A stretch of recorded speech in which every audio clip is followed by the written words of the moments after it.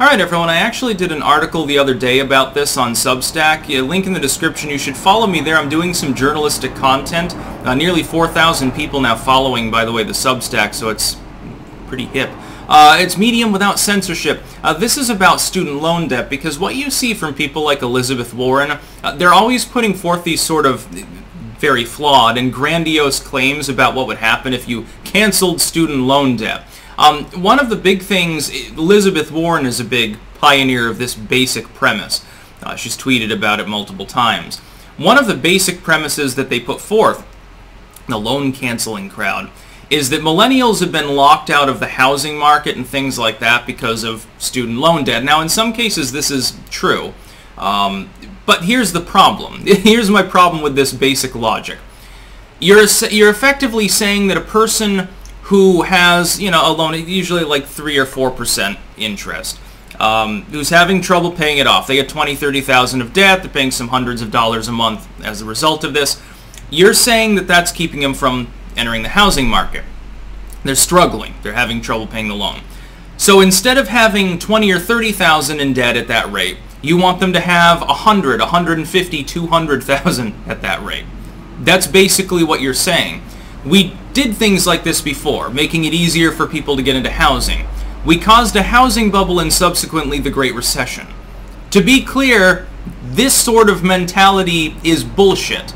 The idea of taking people that are basically unqualified to be homeowners because they're clearly not capable of it. In some cases, it's because of poor decision making. In some cases, it's just due to the financial situation. It's no fault of their own. I have student debt myself. I don't want it canceled, by the way. I'll fucking take care of it. Government, please leave the debt alone.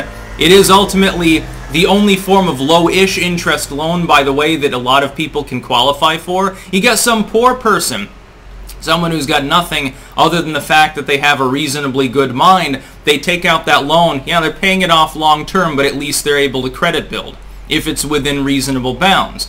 They might not have the ability to qualify for anything that wouldn't be a high-interest loan, like fucking 6-7% under any other circumstances. It's like the only way they can potentially enter the arena.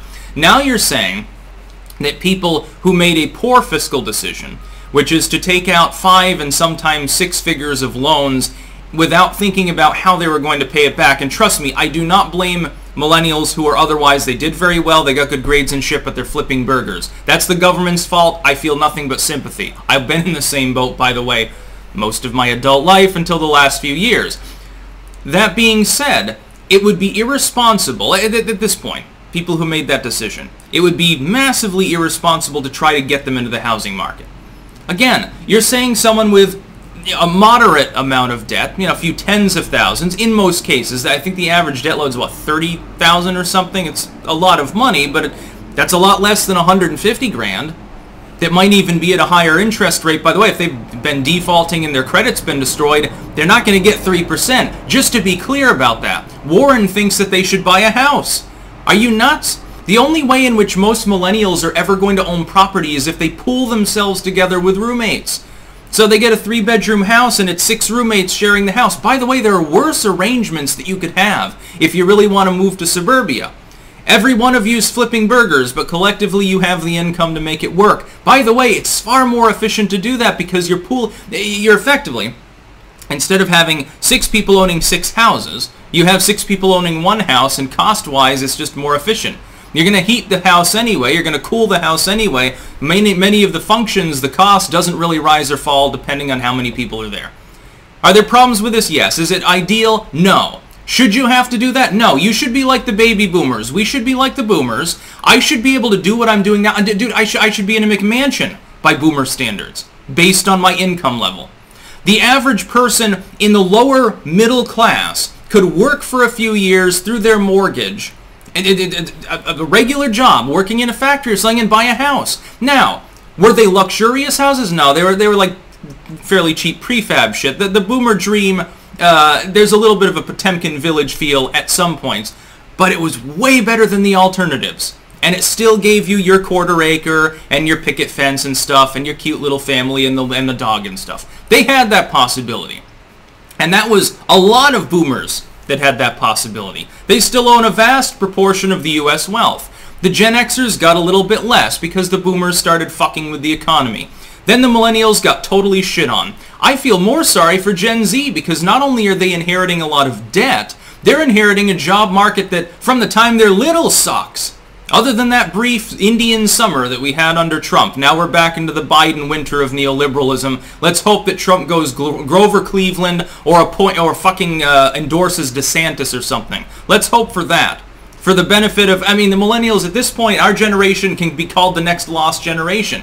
Sorry, but we're too old now. We missed the train. Few millennials are going to make it, ultimately. This, by the way, to all you Gen Zers, and at this point even some Generation Alphas out there that might see this, I really hate to tell you this, but because of my generation's older parents and in some cases younger grandparents, the baby boomers, because of what they did, screwing us, when we get old, we're all going to be on public assistance and you're going to have to pay for it. I really hate to say that. The millennials think that they've got it bad paying for the boomers. Wait till you have to pay for the millennials. It's bullshit. And it shouldn't be happening. It's the government's fault. They created the bubble through things like this. They created the debt crisis by throwing limitless amounts of money into the public education system, and instead of keeping the costs low for poorer kids, they just raised tuition over and over, by the way, ahead of inflation in many cases. So now instead of the average person being able to work a reasonably good summer job, part-time, by the way, the boomers could literally do this if they had any intelligence, and then go to college and get their degree. These universities instead, now then that's like fucking $30,000-$40,000 a year, and it's all filler courses, and by the way, you can't even take all, you know, STEM or anything like that. You can't say, well, I'm trying to be an engineer, so I'm going to take a shit ton of math, engineering courses, architecture and stuff. You can't do that, because you have to take Wokeness 101 and Women's Studies and 5 African literature classes and stuff like that. And that costs a lot of money. They have the UVM, my would-be alma mater, because I, like an intelligent millennial, I fucking dropped out and decided to become self-employed to make twice as much money. UVM is eliminating an entire slew of humanities courses, anthropological courses, historical courses, English offerings. They're wiping them, philosophy. They're wiping these at the classics. Those are gone. You know why? Because we ran short on money. Because of COVID, of course, less people there. They ran short of money and space and resources and things. We got to cut courses. So instead of cutting bullshit, instead of cutting late 17th century origami or something, they get rid of world history. By the way, they want you to repeat history. They want you to be doomed to repeat communism, I think, at this point. Flying the BLM flag outside the Davis Center. What a crock of horse shit that is. By the way, they're requiring you to be vaccinated to go to UVM now. Find a different university. A bunch of bullshitters up in Burlington.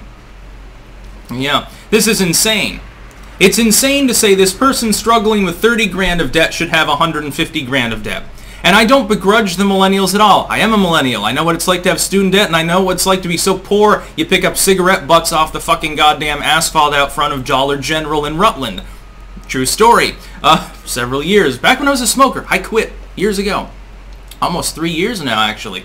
This October. I quit, I think it was October 1st, if I remember correctly. 3 years ago. Don't smoke, kids. It's too expensive. But economically speaking, it's just not feasible. And to think that the average millennial that's struggling to pay that, $300 a month is even going to be interested in that. Well, that extra money, that might be nice, but once inflation takes hold because you paid the debt off, that $300 will be worth less than the $300 it is today. They're more likely to simply just eat something other than ramen. You've got people that are pushing 40 now that live off of Campbell's soup and live with their parents.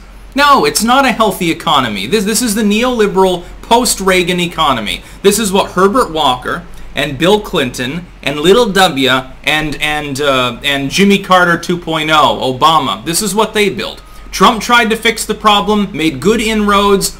It buys us a little more time, but now we're right back to square one because we've got Jimmy Carter 3.0 in there. Big problem. That's about all. Peace out.